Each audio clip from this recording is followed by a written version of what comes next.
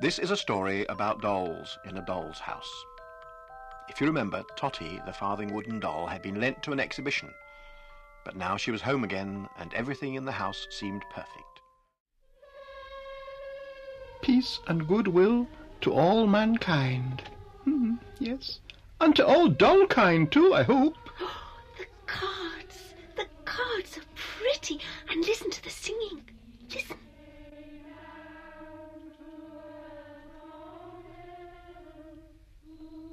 Tottie, can such a large thing as Christmas be in a doll's house? Large? Yes, Christmas is so large. It seems to spread all over the world, sort of everywhere. But it is small too. Beautifully small. Perfectly small, even in a doll's house. Look how prettily Emily and Charlotte have decorated it. I like the paper chains best. See how they fly from place to place like birds. I like the little Christmas tree. If I sit underneath it, I'm like a Christmas present. I would like to climb up it. Be still. It was the girl's mother. She came into the playroom carrying a tiny paper parasol. "Oh," said Emily at once, "can we give that to Birdie for Christmas?" How odd. How lovely and how odd. That is what I wish for her. Emily's mother said, "And I found this marble. Would that do as a ball for Apple?" Odder and odder, but very exciting. I wonder what will come next. Next they hung a buttonhole of woolen flowers on the tree for Mr. Plantagenet, and then they went away.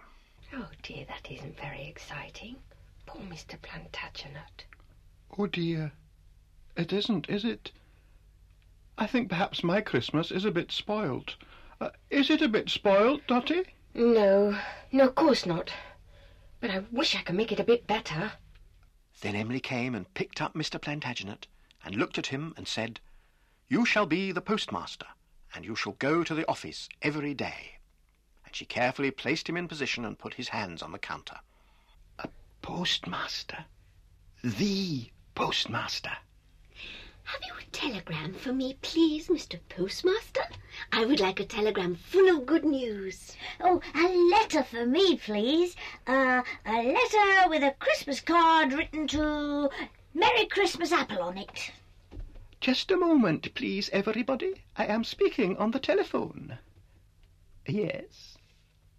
Yes, certainly. Who are you speaking to? To the Queen, of course. Oh! Certainly. Her Majesty wishes to speak to Tottie. To me? Oh, my goodness. What shall I say? Here you are. Hello? Hello? There's nobody there. Oh, of course not. It's only a toy. Let's just pretend.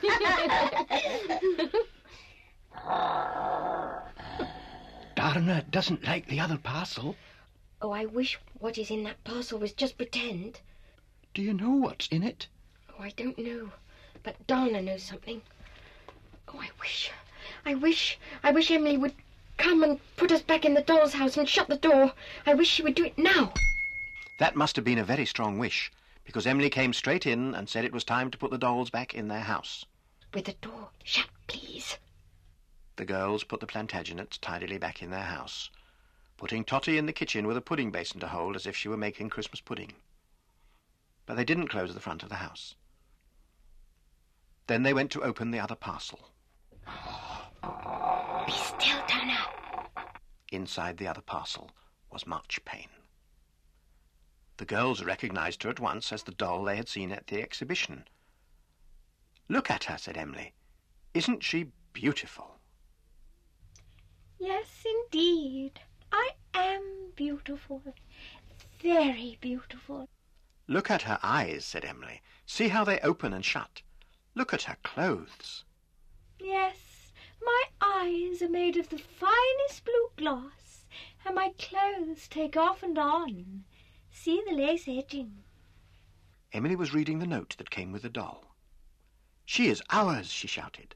"She was away at the cleaner's and then at the exhibition, but really she goes with the house. She must be our best doll."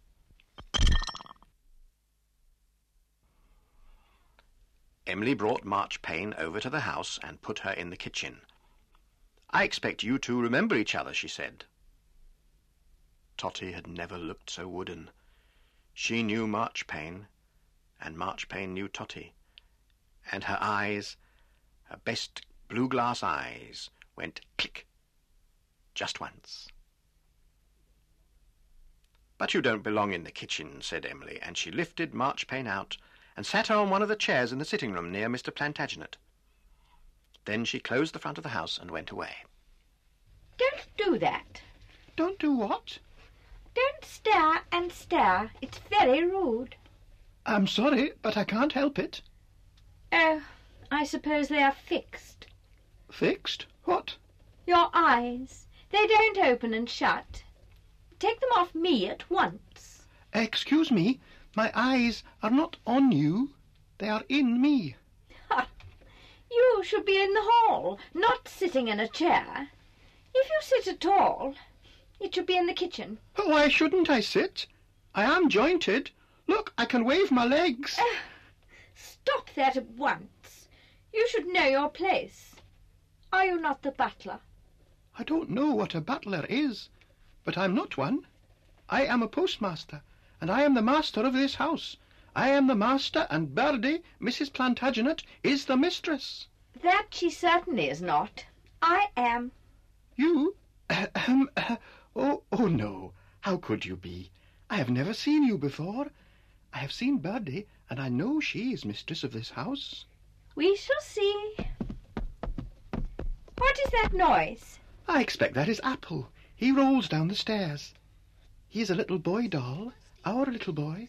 He belongs to us. Does he? Does he indeed? And what is that other squeaky noise? That is Birdie upstairs. And what is she doing there, pray? Dusting the paper chains with her feather duster, and she's singing. It is a very aggravating noise. I like to hear her singing. I wish you would stop her. Oh, no. Why not? It would be cruel. It's cruel to disturb a bird on its nest. That wasn't quite what Mr. Plantagenet meant to say, but it seemed to say what he meant. What rubbish. Oh, I do wish Emily and Charlotte, or whatever their names are, would come and put me in my own room. Excuse me, but which is your own room?